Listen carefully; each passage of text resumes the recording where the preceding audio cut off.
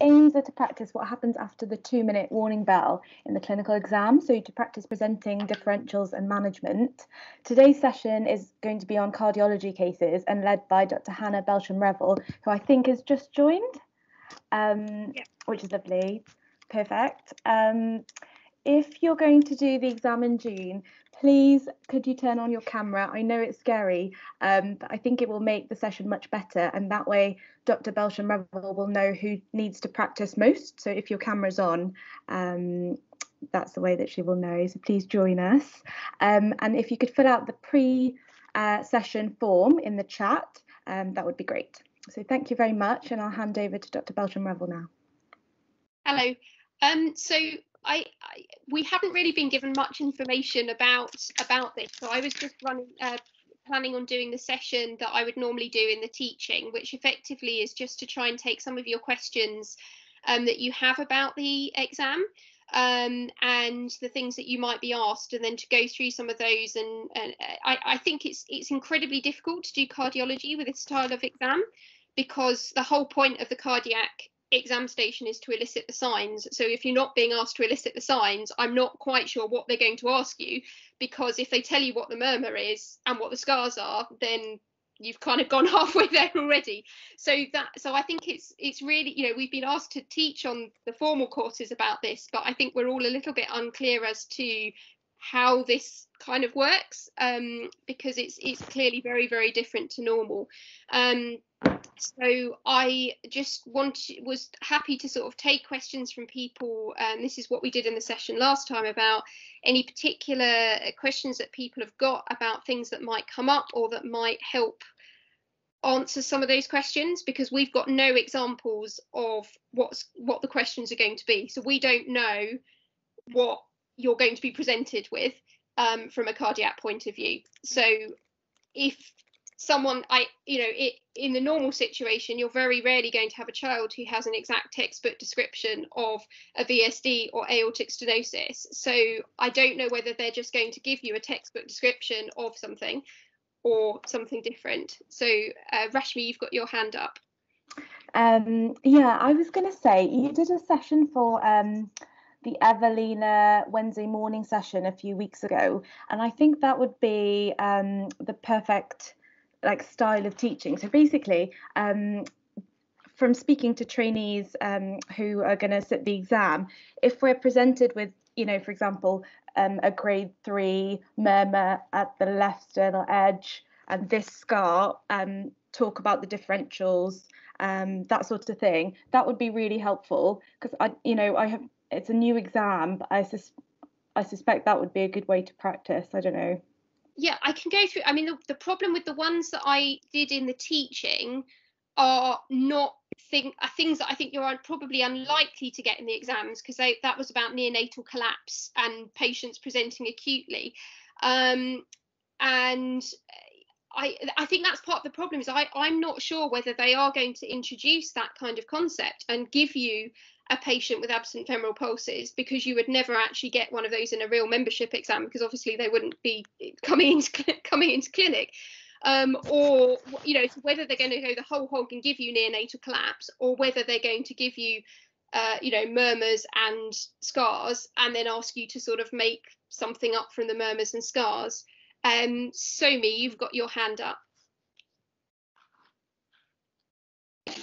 Oh yeah, sorry. So just on that, so I think on the petal session they did say they can include acute cases.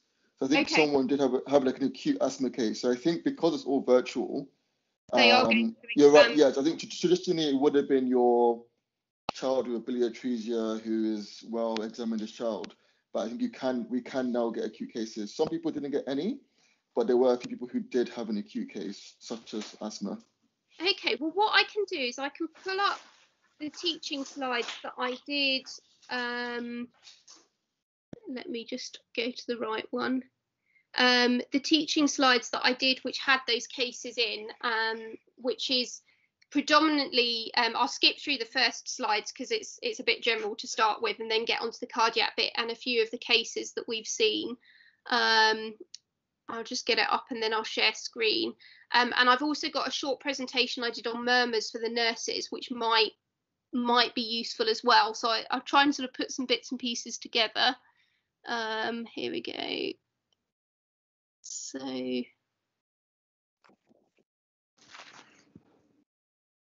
okay, I'm going to try and share my screen if I can juggle all the windows.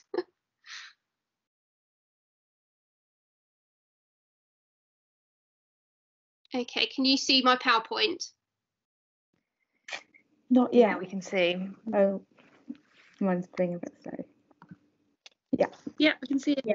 Can see that. Okay, let me just get rid of it because you can see the answers, otherwise I have to make that small.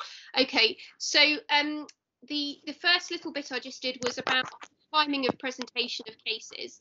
So there's different times that cases can present. So immediately after birth, and this is usually related to atrial obstruction, so obstructed pulmonary venous return, such as obstructed TAPVD, or hyperplast with an intact or highly restrictive atrial septum.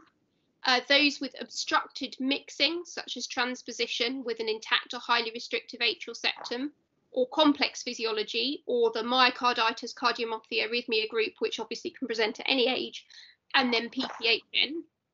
So I would hope that you probably wouldn't get any kind of like fresh neonates in the exam, but I guess they might throw in something like that. Then there's the patients that present usually age days 2 to 7, and this is usually related to ductal closure.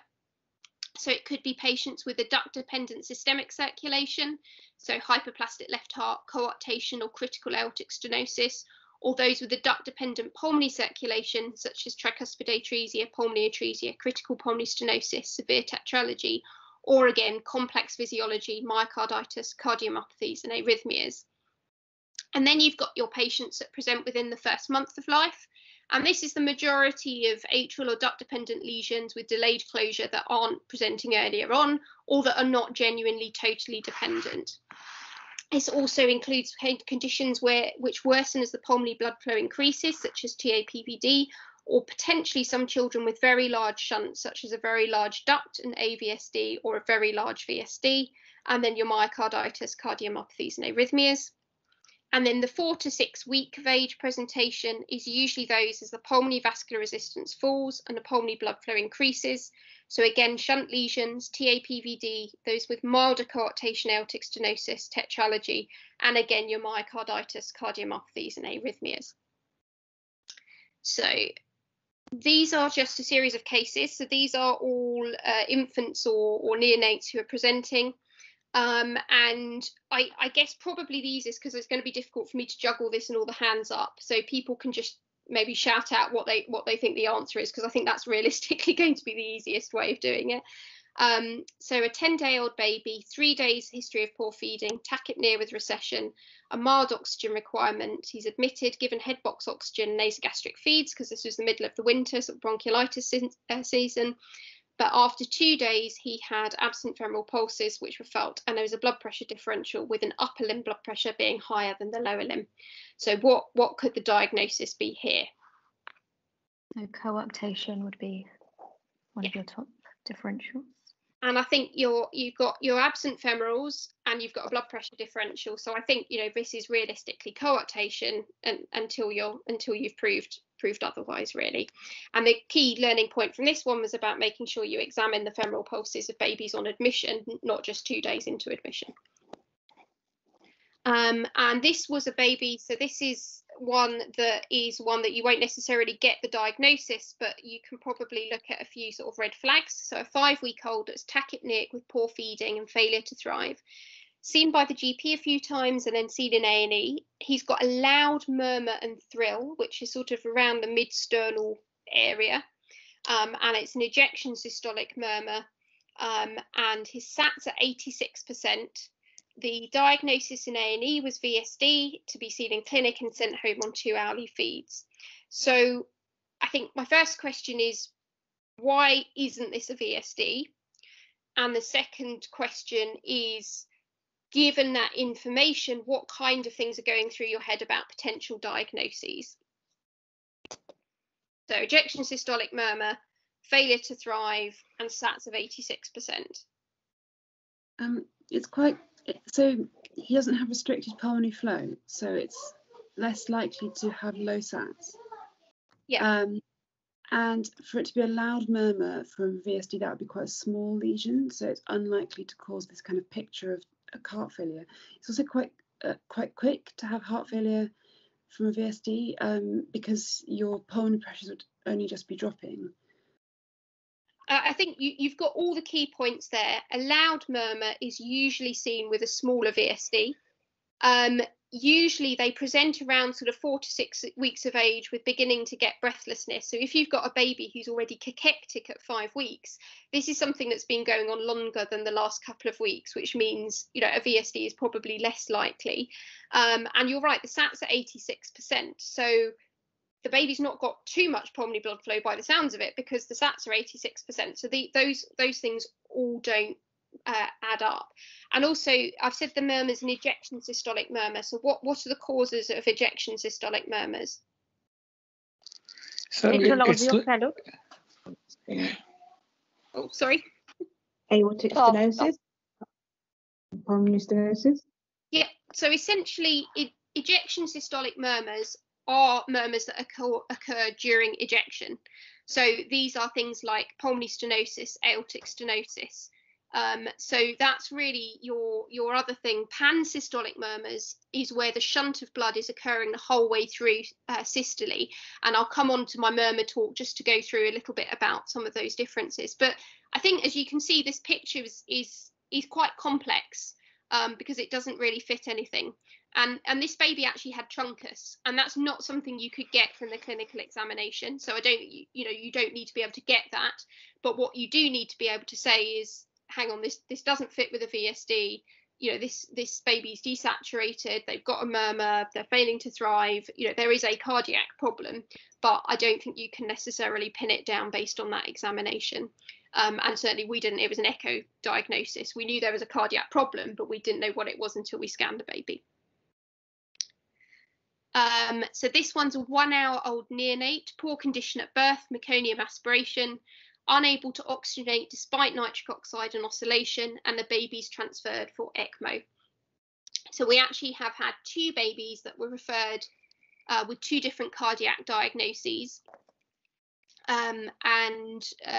What kind of things would be going through your head here?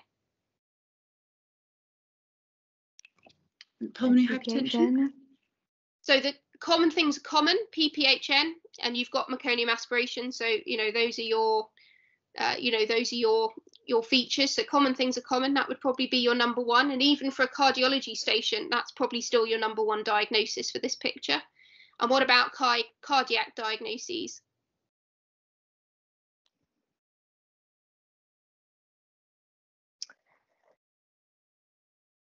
So why can you be blue? What are the reasons that you can be blue?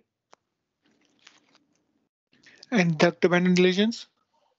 TGA. So a duct-dependent. So, for example, what duct-dependent lesions may present with immediate cyanosis?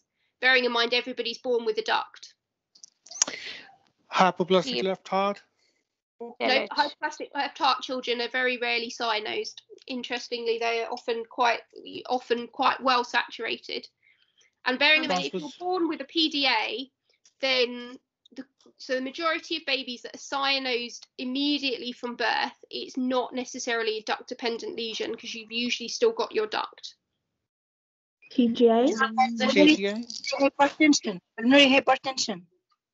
Yeah, we've said pulmonary hypertension and PPHN, but someone said TGA. So TGA. So if we go back to those earlier slides, those presenting immediately after birth, it's usually related to obstruction to the atrial septum.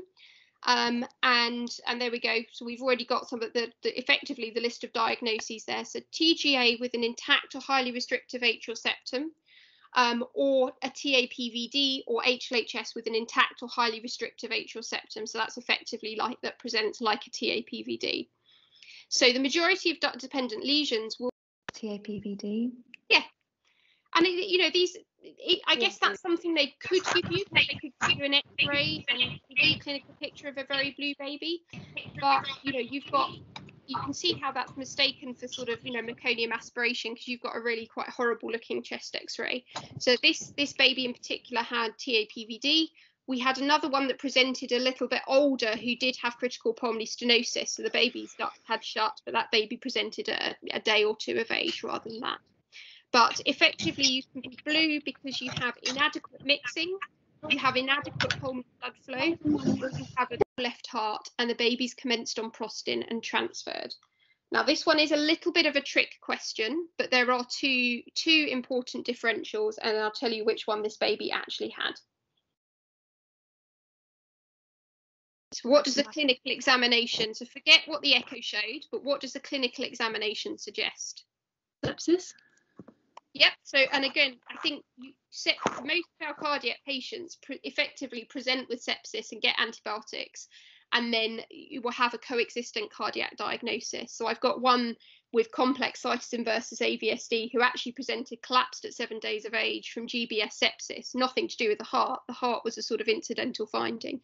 So you've got a patient who's got poor feeding, reduced pulses. This baby could well be septic. It just happened that this baby got an echo at somewhere along the line and so ended up down the cardiac management stream.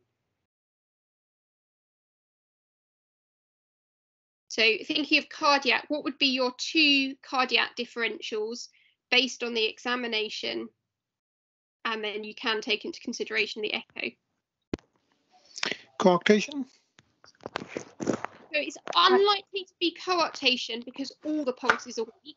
If you've got severely impaired function, then it could be that you've got low output all over. But if all the pulses are weak, where does that suggest that the obstruction is occurring? Hypoplastic left heart. Stenosis. So yeah, critical aortic stenosis or hypoplastic left heart would give you all pulses being weak, and this would be with a closing duct. However, interestingly, this baby had a slightly different diagnosis, and this is one of the pitfalls of doing an echo, is this baby actually had TAPVD.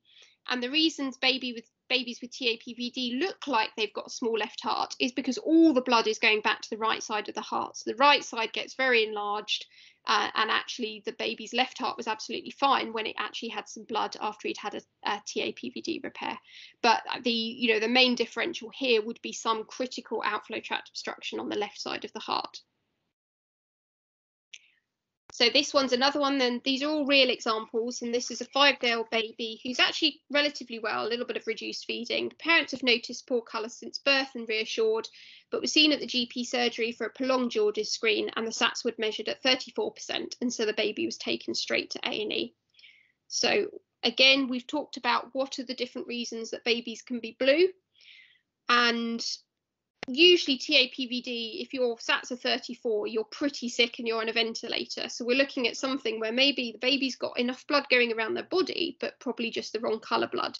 So what's your number one differential here in the absence of a murmur?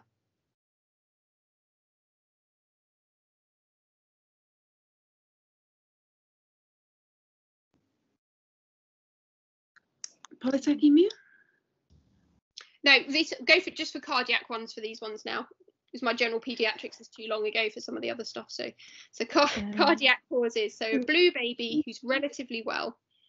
So no murmur, maybe TGA. Yes. So a blue baby with no murmur is probably TGA. If they've got a murmur, then they could be a tetralogy or a critical pulmonary stenosis. But the TGAs can sometimes be very, very blue and relatively well because they've got the right amount of blood going around their body. It's just the wrong colour. And this baby did have TGA, and they sat on PICU breastfeeding overnight and then got an arterial switch the following day. So this one is a 3-week-old baby who's been well since birth, a recent upper respiratory tract infection, and is presented with 3 days of inconsolable crying, pale, sweaty. The ECG's heart rate's 140 per minute with relatively flat ST segments. So what's going through your head here as potential differential?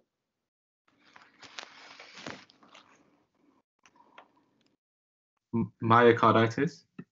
Yeah. And I think the bits to put together there is a baby that's generally been quite well. So it's something that hasn't presented earlier on. They've had a recent respiratory viral infection. That's not always present, but often there's some sort of vague viral history. And they've had a relatively short history of heart failure type sounding symptoms with crying, pale, sweaty. And that can also go for sort of baby angina as well, that type of picture.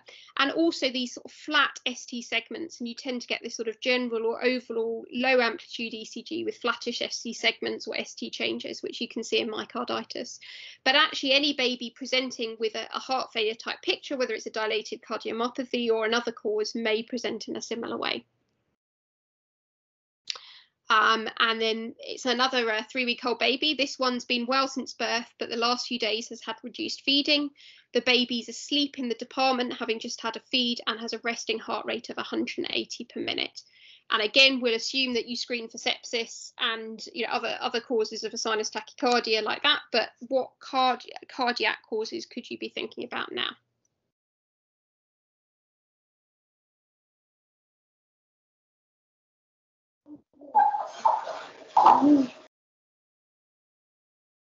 These are not trick questions. This one's not a trick question. SVT? Yeah, some kind of SVT or atrial tachy or some tachyarrhythmia. And this baby could be presenting with a tachycardiomyopathy. So their heart rate's been so fast, and obviously small babies can tolerate high heart rates for some time, but actually it then gets to a stage where they start developing heart failure. So this baby may well have been batting along at 180 since birth, has tolerated that very well, and then finally it started to get the better of the muscle.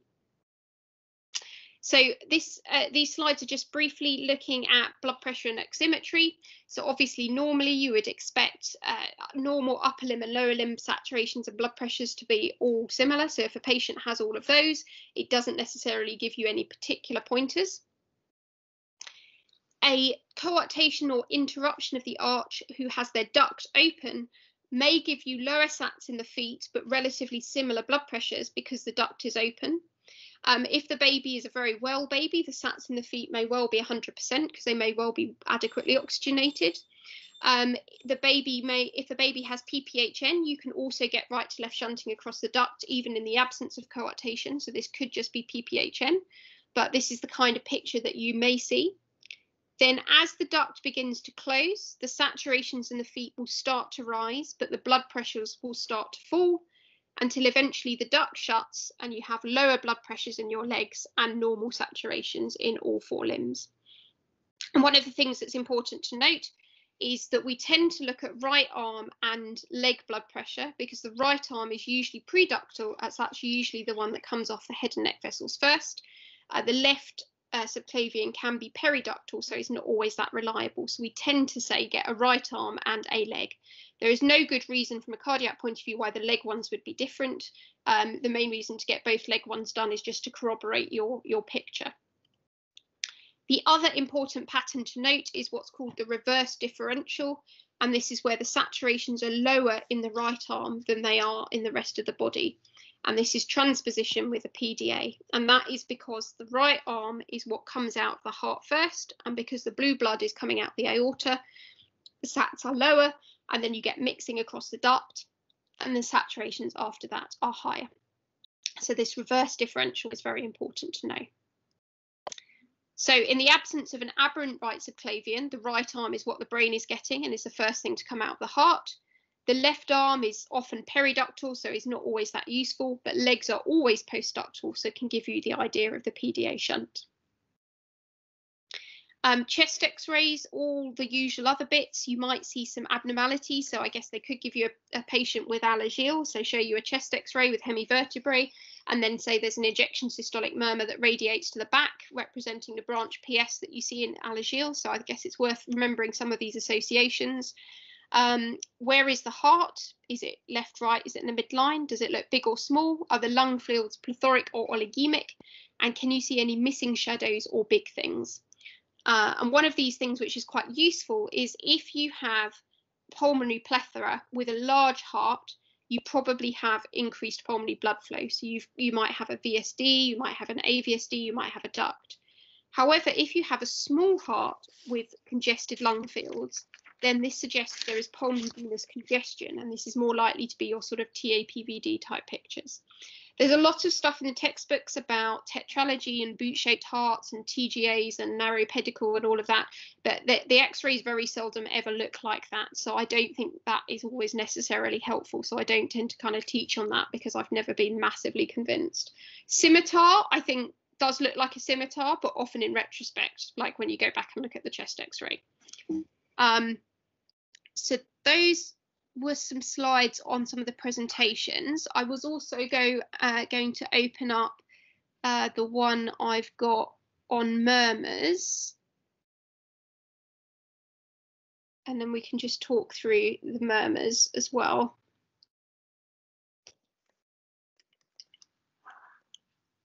I think I might have to re-screen share again. Let me just try doing that.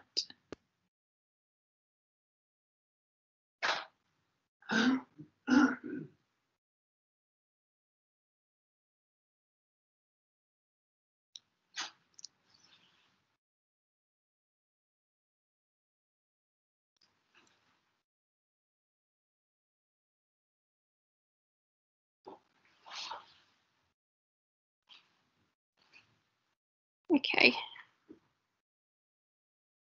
Right, can people see the slides now? Yeah. Yes. Okay. So this was something I just did. It's just a few slides that I was asked to do for like a nursing course on examination. So this was predominantly about the sort of precordial examination. So first thing is, where is the apex beat? Is it left, right, or is it in the midline? Is it displaced? Is it forceful? Is there a heave? So placing the hand on the chest, do you feel your hand moving? Not just like in skinny kids where you see the cardiac activity, but is the whole sort of chest wall moving as your hand is moving? And is there a thrill, which is often felt as a buzz or vibration of your fingers? And if present, where is it? Because that will probably tell you where the murmur is loudest. In terms of auscultation, again, the usual rules: diaphragm in all areas, bell for lower pitch sounds, although in paediatrics you just use what you've got. Once you've identified where the apex is, you know where to listen, and if unsure, make sure you listen on the left and the right. Don't use areas such as aortic area, pulmonary area, tricuspid area, mitral area, as in the majority of children with congenital heart disease or dilated hearts. This will not necessarily correlate, but use anatomical landmarks. So the murmur is loudest at the upper sternal edge, the lower right sternal edge, this intercostal space, that intercostal space on the left, on the right. And that way you can be absolutely clear about where it's occurring. Because if you say to an examiner that it's loudest in the aortic area, you're making an assumption that everybody knows where the aortic area is and that the aortic valve is behind that area where you're listening. And then, of course, listen for radiation to the neck, the back, or the axilla. So this is just a chart showing your murmurs. So these are the events in the cardiac cycle. So initially, you've got mitral tricuspid closure, which is usually about the same time. And then S2, you have aortic valve and pulmonary valve closure, and the spacing should vary with respiration. And if you have a fixed split of the second heart sound, do you know what congenital defect that is associated with?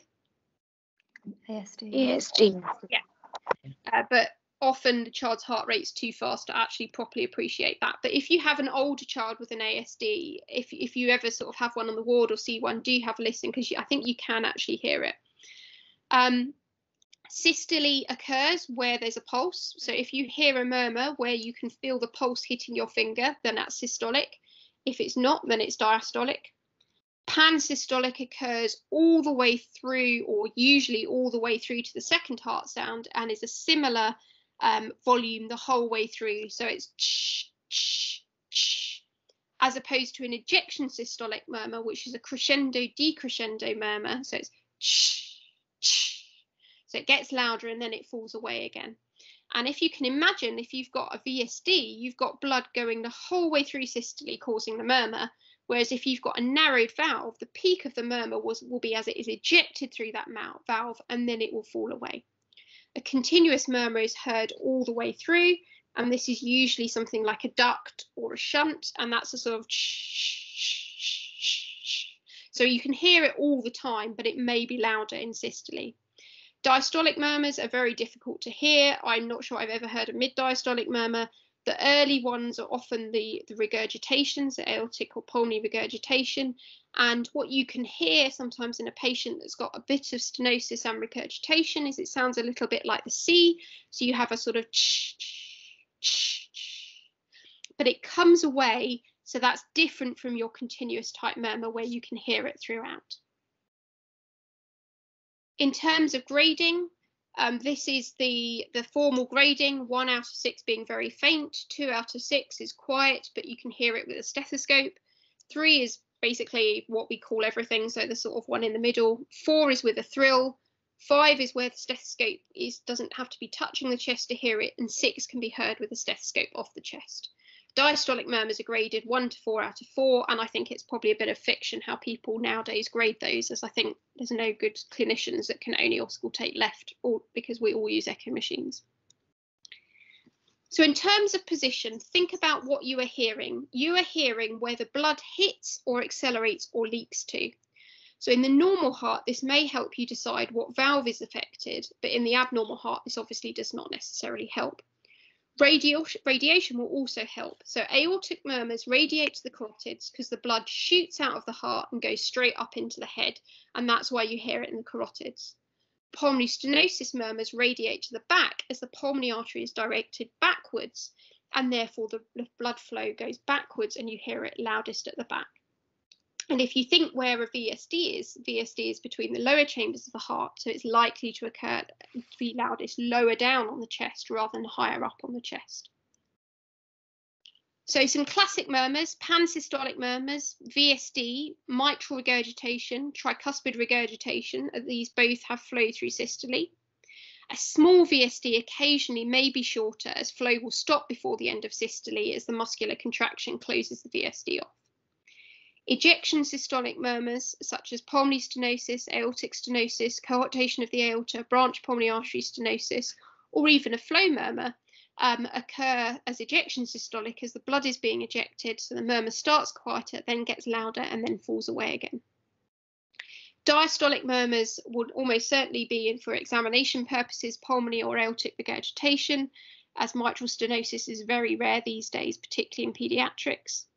Continuous murmurs, duct being the most common. Collaterals can be heard as continuous murmur.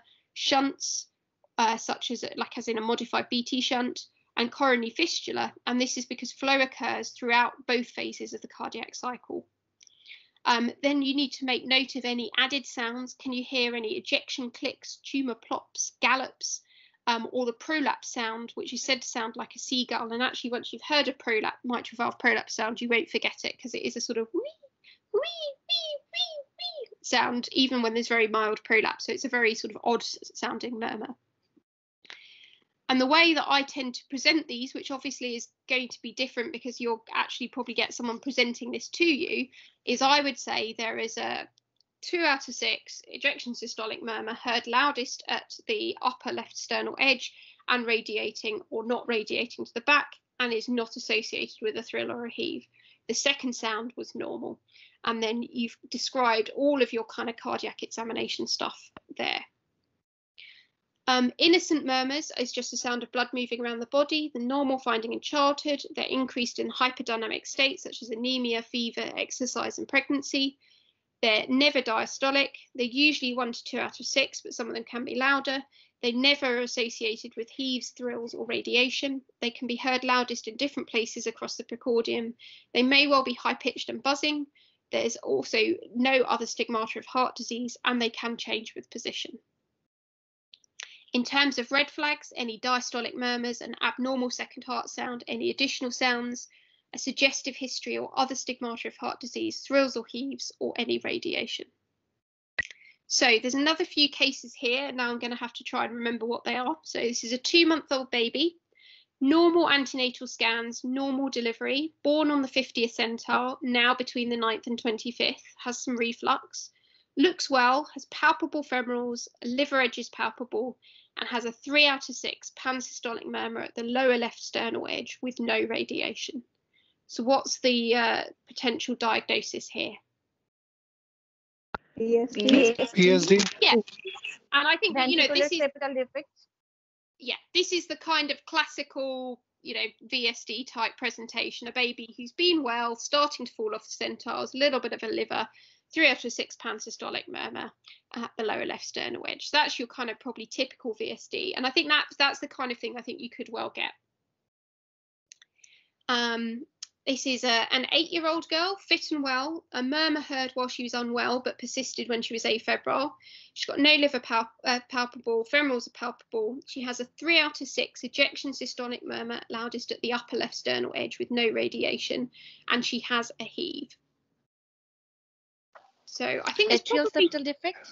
Yeah, there's probably 2 I would put down for this, and I think ASD is probably your number 1 because this is a well child. And you've got an ejection systolic murmur because you've got increased flow across the pulmonary valve, and you've got a heave because you've got a dilated right heart. What else could it be? Pulmonary stenosis. Yeah, could be pulmonary stenosis. So you've got your ejection systolic murmur at the upper left sternal edge, and you could have a heave from right ventricular hypertrophy causing that. So I think that would be your differential in this situation. And the kid's 8, so whatever it is something that they've survived till 8 with, so it's not going to be major congenital heart disease.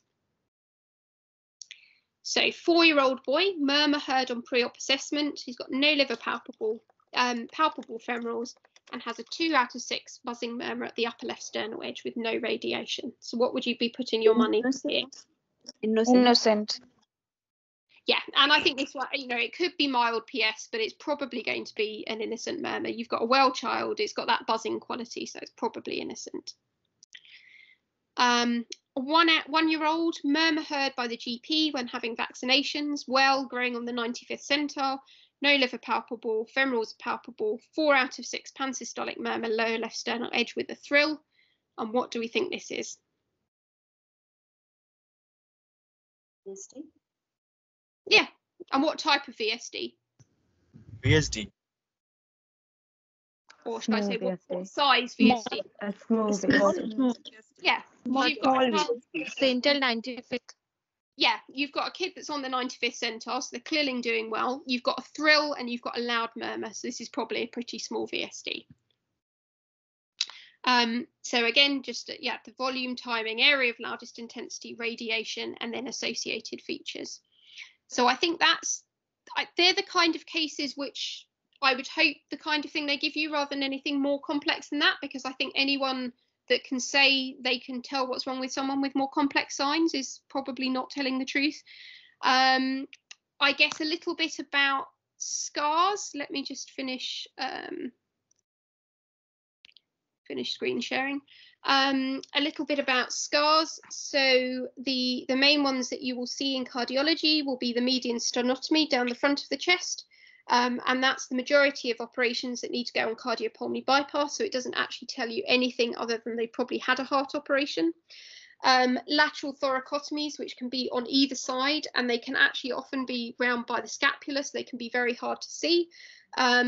Lateral thoracotomies could be done for a vascular ring, could be done for an arterial duct if it's an ex-prem baby, coarctation repair from the side, potentially BT shunt, although a lot of BT shunts are done from median sternotomy. So I know a lot of textbooks talk about a tetralogy with a scar here and a scar here, but that's all a bit of a fallacy because the majority of tetralogies have primary repairs straight off, and if they have a shunt, they'll have it from a sternotomy. But they're the kind of things you could get from thoracotomy scars. So to remember, there may be scars from pacemakers. So they could have scars at the top of their chest on either side because the generator could go either side.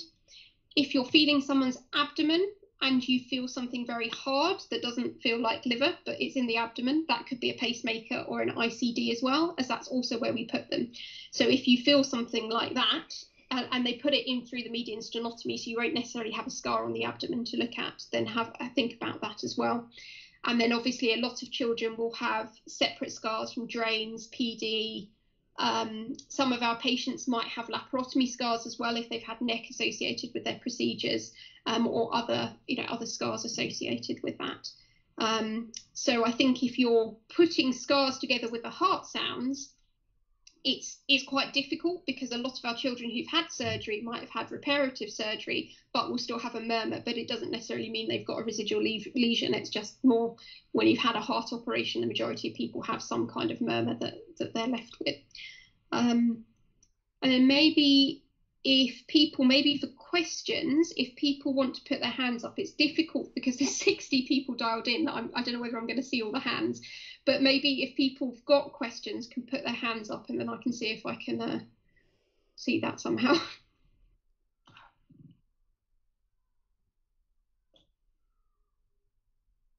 Or if you put your hand up and I don't notice it, then just shout your question out, because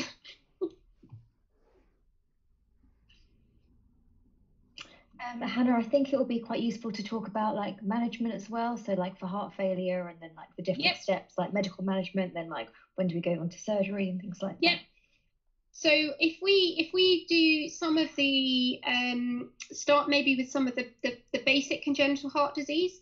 So something like a VSD. So if you have a small restrictive VSD, then that's managed conservatively, and we would just follow in clinic and check there's no complications from it and that it closes. If you're talking about a child with a big VSD, the first institution would be medical therapy, which would be high calorie feeds plus or minus nasogastric feeds. Diuretics, which we usually use furosemide and spironolactone, but each place will have a slightly different preference. We may or may not use an ACE inhibitor.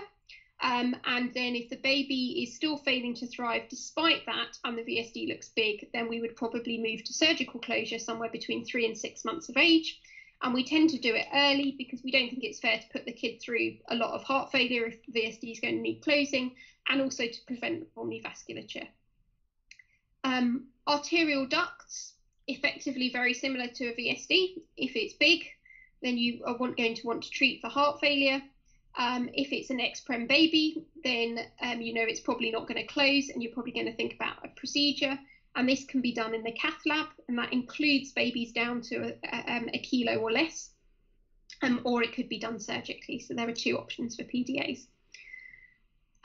AVSD, so another shunt lesion, we would usually aim to repair a big AVSD, again by about 3 to 6 months of age, and again heart failure medication in the interim. Things like aortic stenosis, pulmonary stenosis in isolation would usually be managed with a keyhole catheter procedure to balloon the valve. If it was very severe in a small baby, then you might consider surgery, and at older ages you might need to consider valve replacement, but catheters probably your mainstay.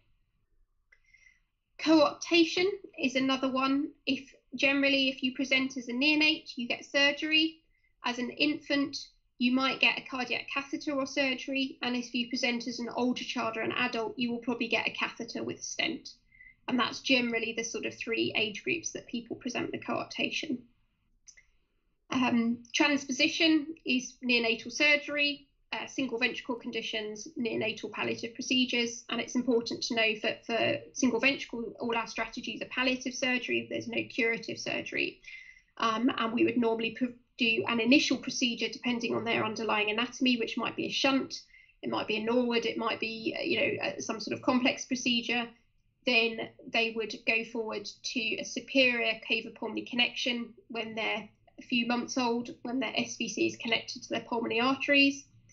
And then when they're school age, we would complete the Fontan circulation by joining the IVC to the branch pulmonary arteries. But I think that would be probably pushing it a lot to get you to describe the Fontan pathway. But I think knowing that the Fontan pathway is the final common pathway for complex single ventricle conditions is probably enough. Know what it is and know that there are steps to get there. I think that's probably the main thing. Tetralogy, as I said, now a lot of tetralogies will just have a primary repair when they're 3 to 6 months of age. But if they need more pulmonary blood flow earlier, they might get a shunt or they might get a catheter as well. I think they're most of the sort of common conditions. So effectively, the younger you present, the more likely you are to get something done surgically as a baby. The older you are, the more likely you probably get a catheter. And ASDs are the other things. So ASDs in very small babies don't normally need treating, and you normally can wait till they get bigger and then can have a catheter to do a catheter closure of the ASD. And some VSDs are catheter closed for as well, but that's very centre specific. So, and can anyone else think of any other things I've made? Oh, TOPPD obviously is neonatal surgery. So. And just in terms of like MDT involvement, like we normally have like dietitians, like is there anything else you would want to add to the MDT part of the cardiac management? So dietitian definitely. Obviously this is in an ideal world because realistically you hardly ever have access to the proper team, but dietitian definitely. We do a lot of work with speech and language therapists because a lot of our children are refluxy. We have quite a high incidence of left vocal cord palsy after a lot of neonatal surgery, particularly around the arch and the duct. And so children may have unsafe swallows. So speech and language are part of our team. And actually increasingly sort of community paediatrics neurodevelopmental reviews as increasing numbers of our children undergoing neonatal surgery do have some neurodevelopmental needs as they get older. But for managing something like heart failure, it would be the dietitian would be your main person, and therefore very important to your whole things about. I would measure the blood pressure, I would plot on a growth chart. The growth charts are really, really helpful to decide whether someone needs surgery or not. And in terms of investigations, when you do that like run through at the end of what you would do, always have echo quite low down because echo is a specialist investigation. So actually you would do your chest x-ray, your bloods, your gas, you would get an ECG, and then you would discuss with cardiology for consideration of an echocardiogram. So don't kind of put it straight up there, because actually what the membership is testing you is when you're in your DGH, what do you do to get your diagnosis, because you are not going to necessarily have an echo like on hand, but actually from your ECG, from your chest x-ray, can you get pointers towards what your diagnosis might be. And in terms of ECG for structural heart disease, probably the P wave morphology is one of the useful ones, because you have the P mitrale, so your M-shaped P wave in left atrial enlargement, so that suggests that there's some problem causing left atrial enlargement, or P pulmonale with a tall peaked P wave, suggesting there might be some problem with right atrial enlargement. So that might give you a clue.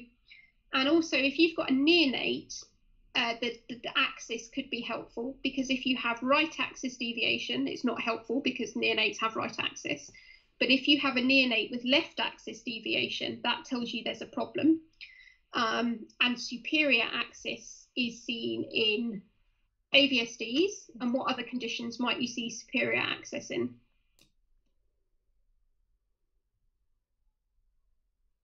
I think there's 5, but I only ever remember 3. ASD primum. Yeah, so AVSD, or prime and ASD, but 2 other.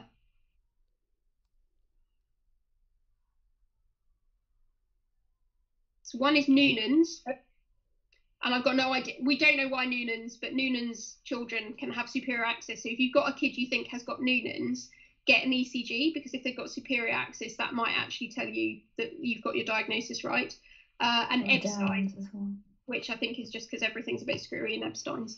But they're the 3 that I always remember. So if you get superior axis, there's probably something wrong with the heart. And if you've got left axis deviation, that either means that the left heart is big, so this could be a lot of left ventricular hypertrophy with aortic stenosis or something like that, or it means that there is no right heart. So it could be something like a tricuspid atresia. So a big left axis could be a big left heart or no right heart. Right axis deviation doesn't actually tell you a lot unless you're looking at an older child, in which case if you've got right axis deviation, that's not normal, because you shouldn't at that stage. So ECGs can give you little pointers as to whether there could be a structural heart disease as well. And if you've got your murmur and you've got your ECG and you've got your chest x-ray, you might be able to start piecing these things together.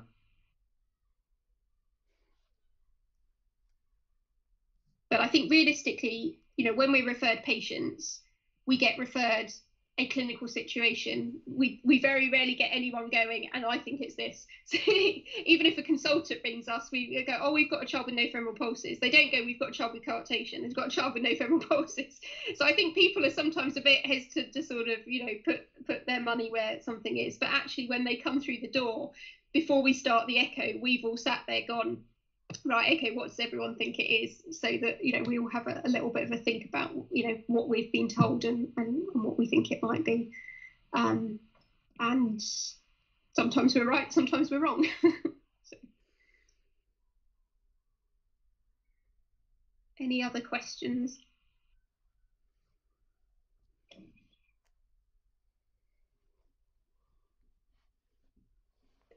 And the that talk, the one about the neonatal collapse that I did, that one is available, I think, on the FOAM-Ed. We did it as an e-learning thing on FOAM-Ed, so the little stick figure people with all the blood pressures. So if anyone wants to look at that, that's available on that. And then I think, Imran, have you got your hand up? There was a question. A child who has been operated before with a median sternotomy scar at 2 years of age. And now the child is 7 years old. He's growing well, 50th centile, both height and weight.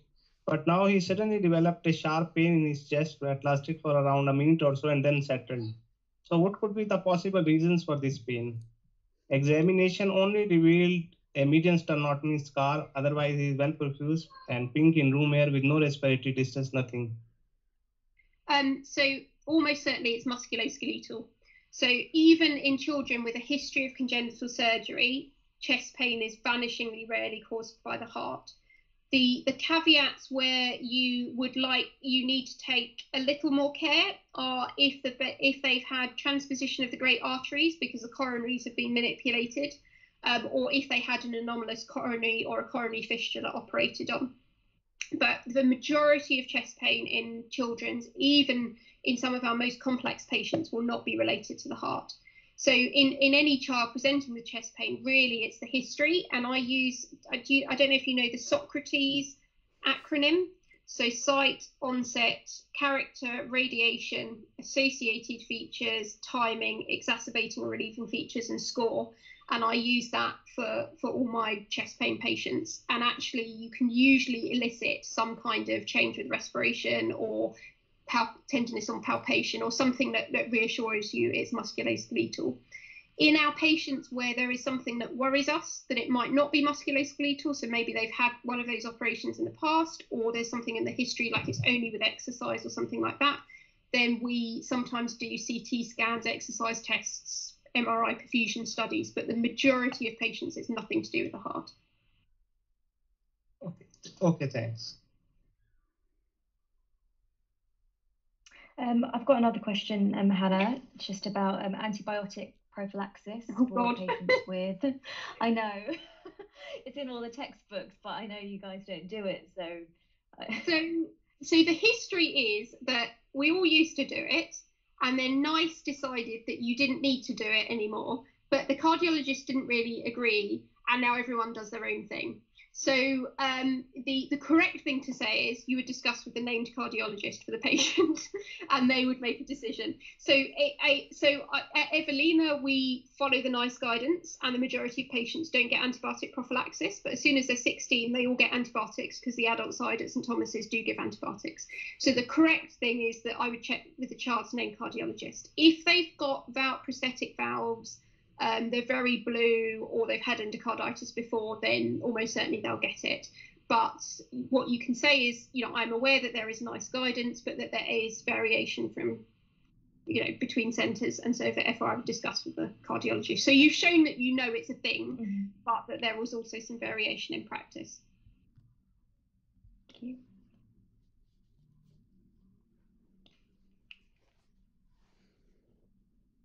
Just trying to think of any other things like that they might throw at you. One thing I was asked in mine is I had a boy, 16-year-old, with aortic stenosis, and they asked me about exercise and exercise limiting. And it was right at the end, so I think it was one of those kind of like supplementary questions where they just keep asking you stuff. until the buzzer goes. But generally speaking, the majority of our patients, we put no exercise limitation on, and we let them do what they're able. And actually, it's far better for them to be fit and active than it is for, you know, them to just sit on a couch all day or whatever. But if patients do have aortic stenosis or significant outflow tract obstruction, then we would limit their, you know, no strenuous exercise. And generally, we say no contact sports where someone could kick you in the chest. So like they can do kickboxing in terms of training, but just not fight. And they can play football and stuff like that, because people don't, you know, shouldn't be kicking you in the chest in football. Rugby, the jury's out a little bit. Some of my rugby playing colleagues say it's fine. I don't know, rugby always seems so like violent to me. I'm a bit more scared. But essentially, the majority of our patients, we wouldn't advocate exercise restrictions, that they would self-limit themselves. And I think someone else has got their hand up, but I'm not sure I can see who it is. So the person that's got their hand up, please feel free to say something. I was just thinking this. Sorry, go on. I think maybe there's more of us than one. Just about the impact, the chest impact thing. Is that to reduce the risk of arrhythmia, or? I think it's the theory is because you've had a stenotomy and your aorta has been cannulated during bypass, that there's a potential weakness to the aorta, because they're also told not to do flat weightlifting of more than 20 kilos, which obviously for most kids is not applicable. So it's something more that gets, you know, they get told when they're older. And I think it's to do with the aortic strength. But to be honest, I'm not sure I've ever heard of anyone be hit in the chest and have a problem. So I think it's one of these things that we tell people, but whether it truly is real or not, I'm not sure.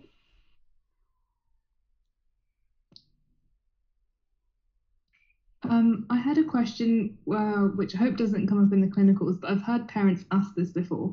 You know, when you go to theme parks and stuff with roller coasters, there are these signs that say don't get on if you have a cardiac condition or a heart condition. I don't know what that sign is like. I don't know what condition that sign applies to. I think it's essentially a disclaimer to protect them from being sued.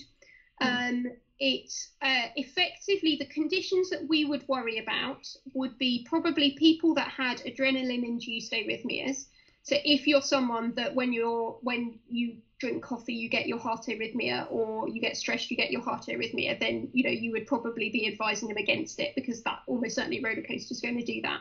The other group that we counsel against anti-gravity rides, or ones where you go upside down, are the fontaines, because their circulation will stop working when they go upside down. You know, to be honest, they all go on them and they're fine. But the theory is that because they're reliant, their pulmonary blood flow is passive, and so it's reliant on SVC and IVC flow passively to the lungs. So in theory, if you go on an anti-gravity ride, you might end up with no pulmonary blood flow, which would make you pass out. But I know some of our kids have been on them. But I think it's more a disclaimer to, you know, that if anything happened, the theme park would say, well, you shouldn't have gone on the ride. But again, generally, we're not massively restrictive. I think the only restriction we do, like just thinking again, the endocarditis, is the tattoos and piercings. And that's, so anyone with a dodgy valve, a VSD, any kind of congenital heart disease which could get endocarditis, we say no to tattoos and piercings. There's a little bit of flexibility with earlobe piercing, mainly because I think the rules were written by men, and I think they don't realise the pressure that you can be as a girl when you want your ears pierced. But we definitely say no to tongue, nose, belly button, ear cartilage, because they're all much more likely to get infected. But earlobe piercings are very, very low risk. But for the purposes of the exam, it's no to any tattoos or piercings. But I'm more flexible with earlobe piercings, particularly when you've got someone that's totally capable and Gillick competent that can, you know, listen to the theoretical risk of endocarditis and make their decision. And then is it Supriya? Yes, ma'am, I wanted to ask, what are the exact criteria for VSD surgery? Is it just the age, or weight and other causes are also considered? So in theory, cardiopulmonary bypass is relatively routine above 2.5 kilos.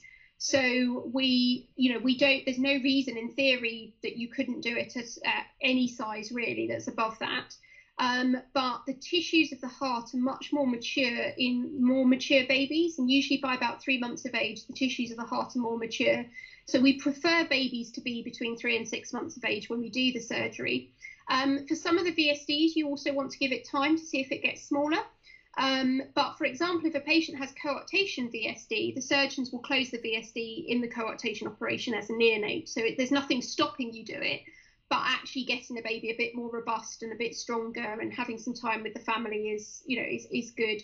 There are no strict criteria, and each institution will be a bit different. But effectively, if you've proved you failed to thrive, you're in failure, and you have a VSD that doesn't look like it's going to close, you bought yourself an operation in my book. Great, so we'll just take one more question, if anyone's got one.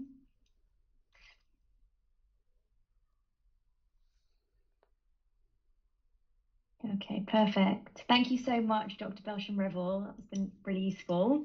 Super helpful. Thank you so much. Could I just ask before everyone leaves, thank you so much for coming. Would you mind doing the feedback form